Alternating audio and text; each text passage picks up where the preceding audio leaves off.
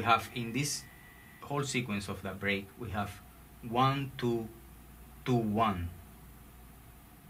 So 1, 2, 2, 1.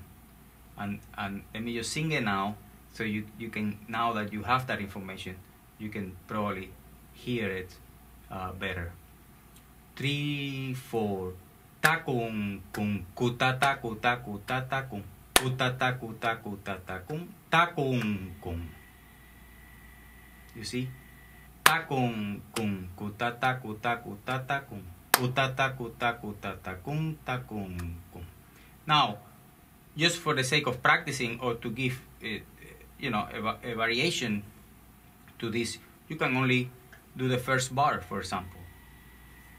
Ta kun kun kuta ta kuta kuta ta kun ta kun kun kuta ta kuta kuta ta kun ta kun kun kuta ta kuta kuta ta kun ta kun kun kuta ta kuta kuta ta kun. That's the first bar. The second bar is kuta ta kuta kuta ta kun ta kun kun kuta ta kuta kuta ta kun ta kun kun kuta ta kuta kuta ta kun ta kun kun. You see, that's the 2 and 1. You can hear the last one is the same one as the first one, but it starts in a different place, but rhythmically it's the same, right? So for example, you can now do a variation of that. Could be, instead of doing 2 1 1 2 as the original version, you can do, for example, 2 2 1 1, which is 2 3s and then 2 5s, right? While keeping the clave pattern. So I give you that example. 1 2 3 4.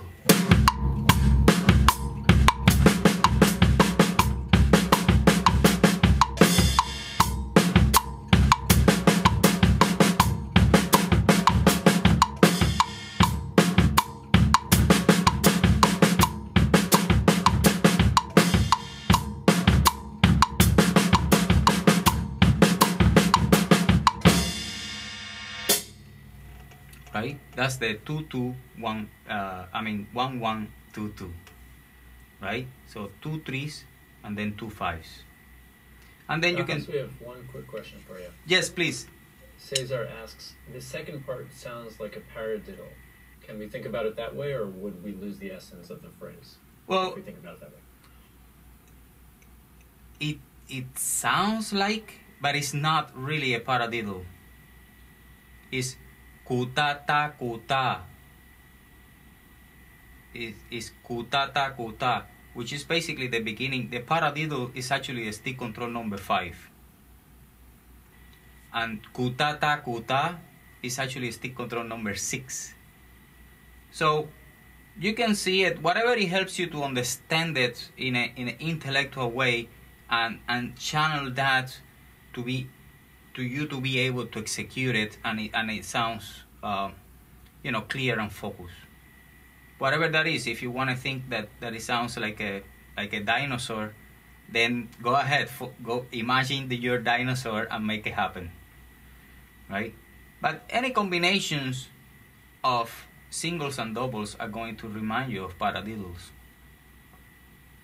But my personal suggestions to you is just sing it.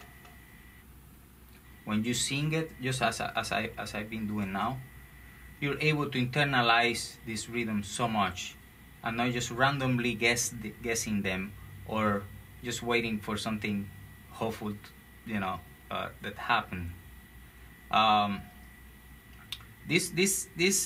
1 in 5 is a little bit tricky. Let me just sing it one more time so you get that 5 feel. And how you can actually know that, if you pay attention to what I'm doing on the bass drum, it's actually tang tang tang tang tang tang tang tang tanga cha tanga taka ka tanga taka ka tanga taka ka tanga ta, which is basically in 5. Tanch tanch tanch tanch tanch tanch tanch tanch tang. Tu ta ta ku ta Kutata, kuta, kutata, kun, kutata, kuta, kutata, kun, kuntata, kunta, kuntata, kun, kuntata, kunka, kunkaka, kun, kuntata, tunta, tuntata, tum, tuntata, tunta, tuntata, tum, tuntata, tuntata, tunta, tuntata, tum. That's that theme. Tum ta ta tum ta tum ta ta tum tum ta ta tum ta tum ta ta tum. Right? So, and then you can do it. For example, 2-2-1-1, which is the opposite. So you do 2 5s and then 2 3s. So here it is. 1, 2, 3, 4.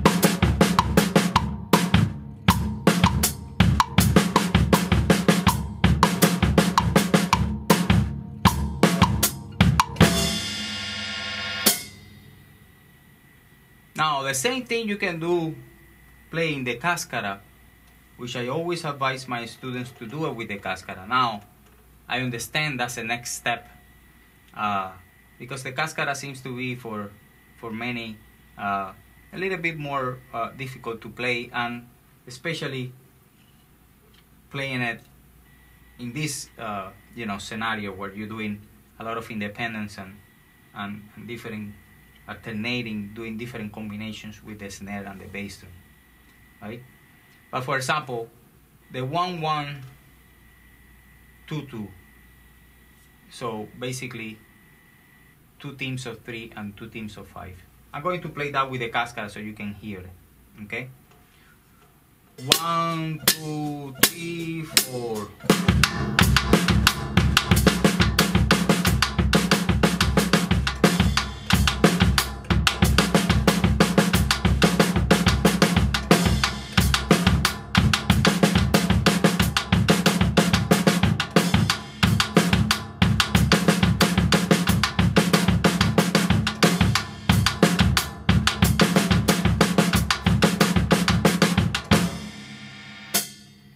And the other one would be 5-5-3-3, right? So the teams are 2-2-1-1. 1, 2, 3, 4.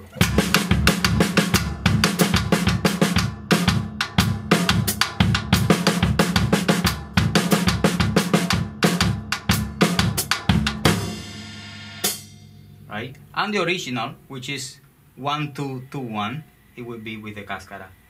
1, 2, 3, 4.